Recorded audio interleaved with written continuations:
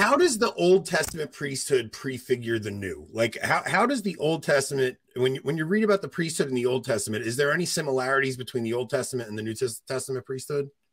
So there's three priesthoods. There's the natural law priesthood, the Mosaic Levitical priesthood, and then the priesthood of Christ.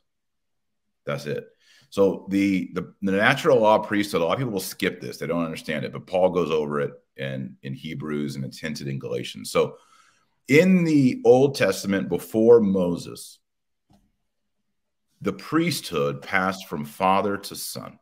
You see this in the patriarchs. You see it with Abraham and the story of Isaac. You see it with Jacob and Esau. You see it with the squabbling of the brothers under Jacob, who's called Israel.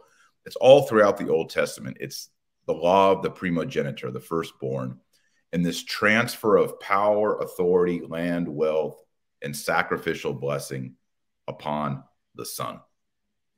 Multiple sons, or usually one son, who's then kind of the high priest, the bishop of the other sons who were more like priests. That's the original priesthood that God instituted with Adam and Eve. Father, son, priesthood. Now that you know that, you think, okay, this is a echo of the Holy Trinity, the Father and the Son, and their union of love, which is the Holy Spirit. All right, so there's a Trinitarian understanding to priesthood that's already in natural law. What happened when the Israelites worshiped the golden calf? Originally, if you read the text, all the firstborn of Israel were going to be the priests. It's one reason why God killed the firstborn in Egypt as a diss.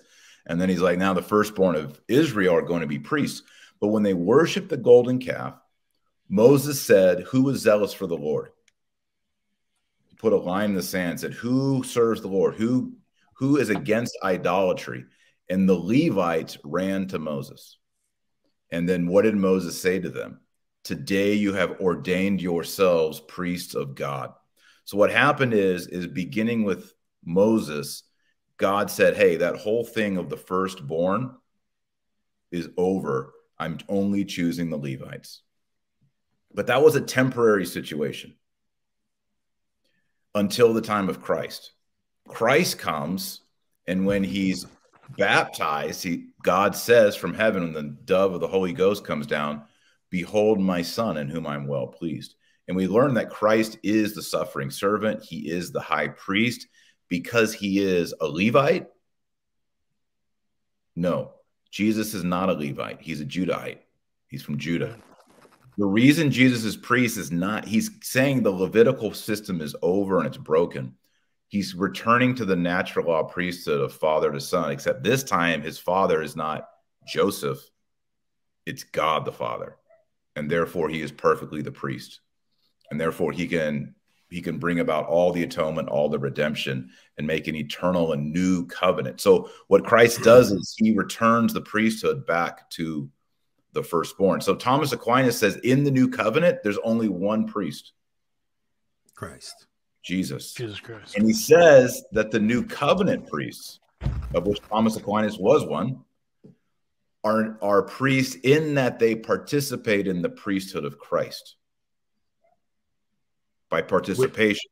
Strictly speaking, although they have a character that can never be erased, they are metaphysically transformed in their souls to be priests, conform to Jesus Christ. Their priesthood is only in Christ. This is why they offer mass not in their own name, but in persona Christi. Now, is this why Christ is said to be a priest in the line of Melchizedek? Because Melchizedek was part of that natural law priesthood? Exactly, yeah. Melchizedek is a natural law line, right? Exactly. That's exactly right. The authors of the New Testament, the apostles, have zero interest in trying to convince Jews, hey, Jesus is really priestly. You should be down with his priesthood. Why? Because he's a Levite. No, they are stressing over and over, he is not a Levite. The Levitical priesthood is busted. It's a temporary, broken system. When we have, because a lot of times Protestants will say you don't see priests in the New Testament, and like, do we have, what is the basis in script? Because I mean, as a Catholic, we would say, well, the whole reason for the Old Testament priesthood was to foreshadow the New Testament priesthood. are there things in scripture that we could point to if a Protestant brings that up or something like that? So there's two really good texts to go to. The first one is Romans 15:16. Most Protestant translations disguise this verse. So if you're using their book, they're not going to see it. So you got to get them to go to the Greek or show them a Catholic. It says, Paul in Romans 15:16 says, he is a minister of Christ Jesus. They like calling Paul a minister because they call their own guys ministers. So like, okay, that's a minister of Christ Jesus with the priestly duty. Oh, wow. Of proclaiming the gospel of God. And that word priestly there is the same word used for Old Testament priests and the same word for uses Jesus for a priest. So you have to ask yourself, well, Paul, and it's herus, where we get the word hierarchy from, herus. Why does Paul see himself as a herus, as a priest? Because he is one. Yeah. Not that he is a priest in his own right. Because see, the Levitical priests were priests because their daddy was a priest, right? Yes. The new covenant priests don't get it through generation. They get it by being in the one who is only begotten of the Father, by being connected to him through a sacrament. That's how they get the priesthood. The other text you can take them to is the book of the Apocalypse, the book of Revelation. And there, around the throne of God, are 24 elders. Now, the word there for elder is presbyteros, which is the word that we get priest from, but it means elder.